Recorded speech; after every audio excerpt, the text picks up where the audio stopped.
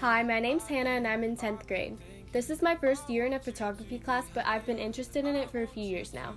I love taking pictures that I can look back on and think of the memory that goes with it. Nature and sunset shots are definitely my favorites. This first picture is of a flower in my backyard. I took it a few weeks ago in the afternoon, I'm pretty sure.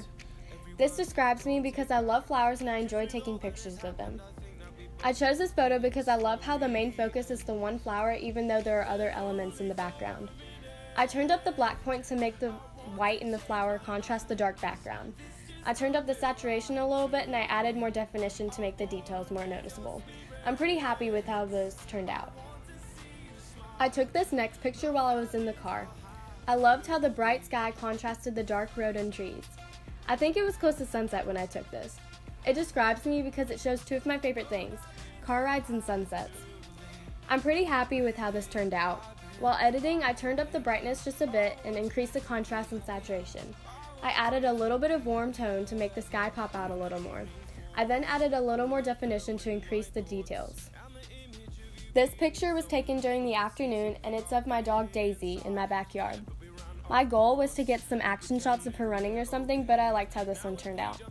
This describes me because I've had her since I was little and I've grown up with her, and I also really love dogs. I chose this one because I thought this was a cute picture of her.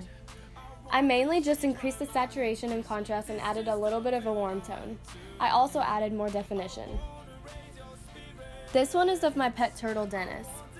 I've had him since I was little, and this was taken sometime a few weeks ago and I'm not sure of what time. This was taken inside my house and he was inside his tank.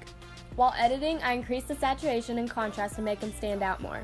I also sharpened it and added more definition to make the details more visible. I turned up the black point just a little bit to make him stand out even more. I like how this one turned out. I took this one sometime a few weeks ago when I was driving and I saw a burned down building. I thought it looked kind of cool, so I took some pictures of it.